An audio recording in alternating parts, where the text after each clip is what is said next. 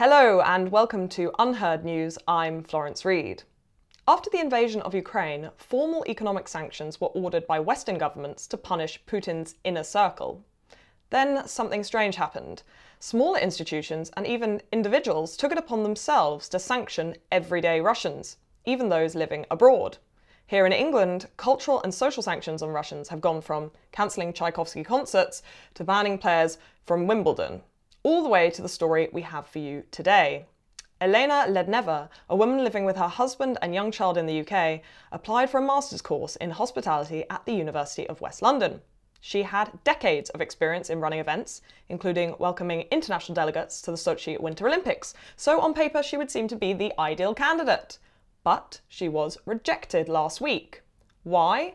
Well, it seems for being Russian. She joins us now to tell us about it. Hi, Elena. Hello. Hello. So this was the email you received from the university last week. Dear Elena, we are writing to inform you that as per university policy in response to recent events and situation in Ukraine, we will not be in the position to process your application further. We are very sorry about these unfortunate circumstances. Yours sincerely, the international team at the University of West London. So can I just ask you what you first thought when you got that email?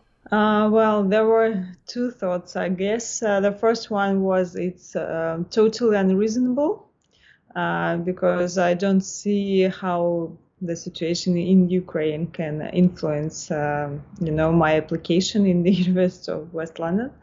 And the second thought was is it a joke?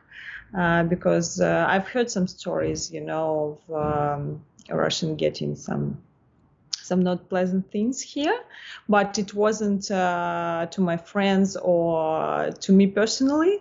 So it was somehow felt in the air, but I didn't expect to get it, in my personal experience. Have you experienced anything else like this while you've been in London? No, fortunately not. It was the first case, and I hope the last one. So what did you do next? I assume you complained or tried to contact the university? So first of all, as I was, a bit shocked and surprised and frustrated at the same time, so I did the screenshot of this email and I sent it to my husband and to my friends, just to see what their reaction will be. And as I have some friends here in London from the universities as well, they're professors in different universities of London. So they told me it's totally illegal and I should, reply to them and ask to provide the policy. According to this, they decided, to reject my application. So when I looked at the policy of the University of West London, this might be a time to bring it out, they do stipulate that they admit candidates who have the potential to succeed, this is from their website, on their chosen course regardless of their background. Applicants to the university are considered on the basis of their merits, abilities and potential regardless of gender, ethnic origin, age, disability, religion, sexual orientation and social class. So that to me seems that origin would include your nationality. Yeah, I totally agree. I mean, I saw this policy before I applied to this university, and also I visited the campus. I came for the open day and I talked to the admission team, and actually at that time they were really, helpful and friendly, and I told them by that time that I was Russian and nothing was appeared. No. So they didn't tell me when we were meeting in person that I'm not allowed, to apply. They were really helpful through the application procedure, and I didn't expect that to be happened actually. When you challenged them on this, when you wrote to them and asked them what the policy was that had allowed them to reject you on the basis of being Russian, what did they tell you? What was their excuse? So what they answered to me first was they had Russia on the red list for visas. So they have trouble issuing visas right now.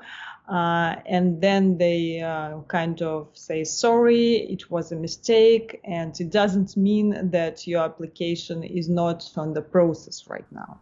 Right, so instead of them sanctioning you personally, they blamed it on the government sanctioning Russians, and therefore that causing visa problems for students. Yes. Okay. Yes, but it wasn't my case actually, because I'm already London-based and I have my visa, which provides me, to study and work here.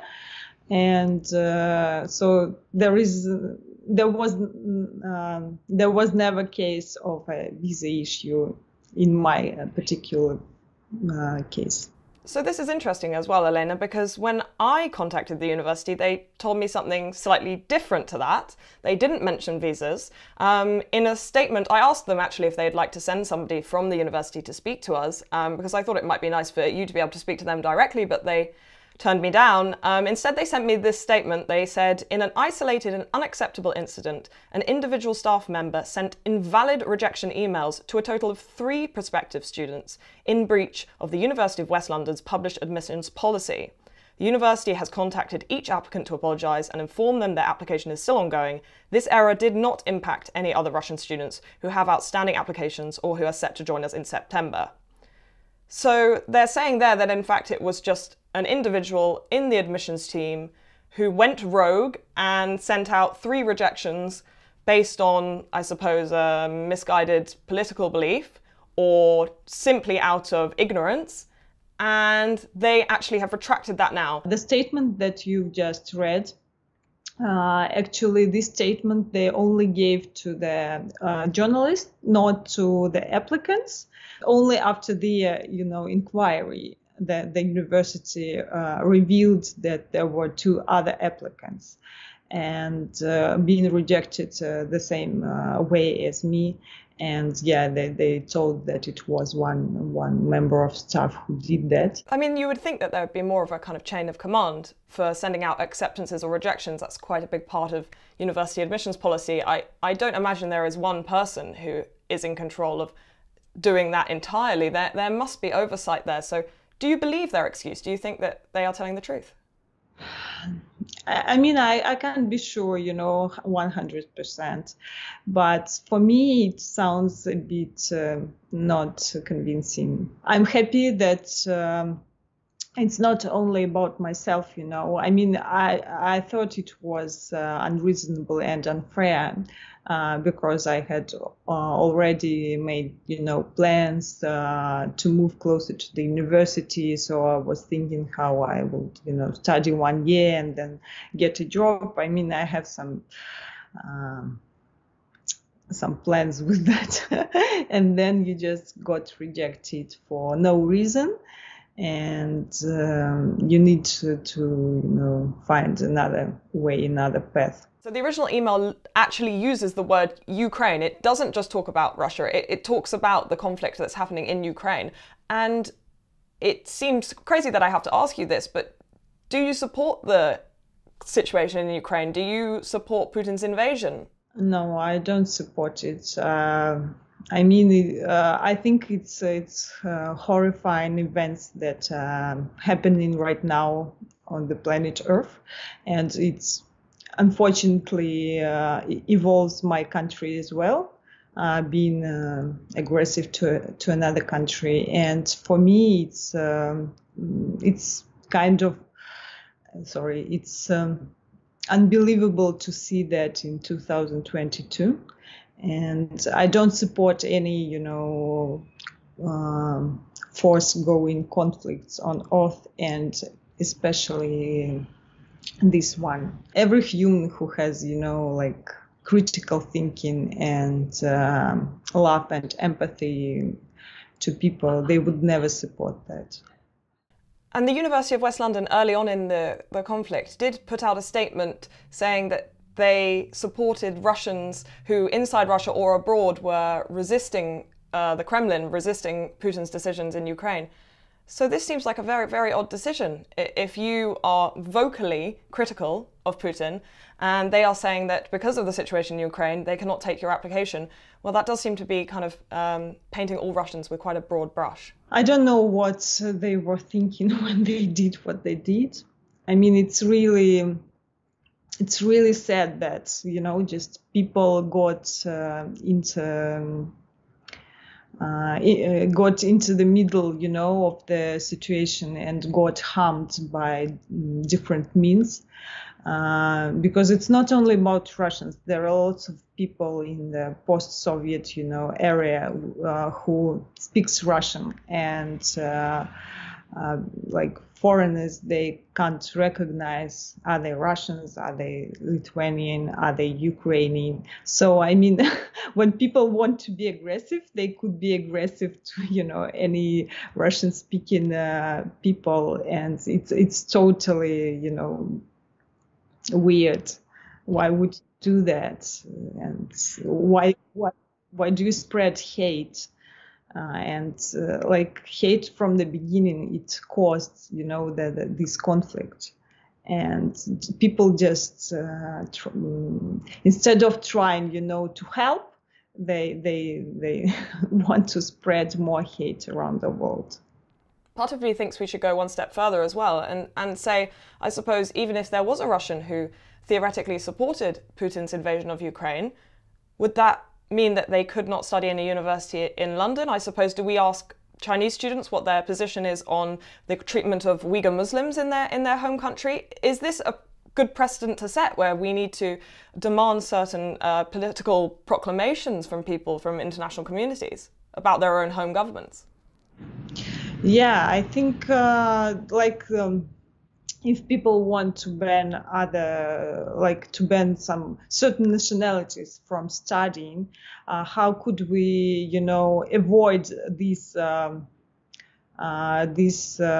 terrible conflicts in the future if people just can't get into education and learn more and get into real international community and, you know, talk to other people and find out what's going on and what people, you know, think and see. I don't see that banning from education can somehow help or, you know, stop what's going on. It's only get it worse. Does this make you feel differently about the university? If they were now to offer you a place on this hospitality course, would you take it?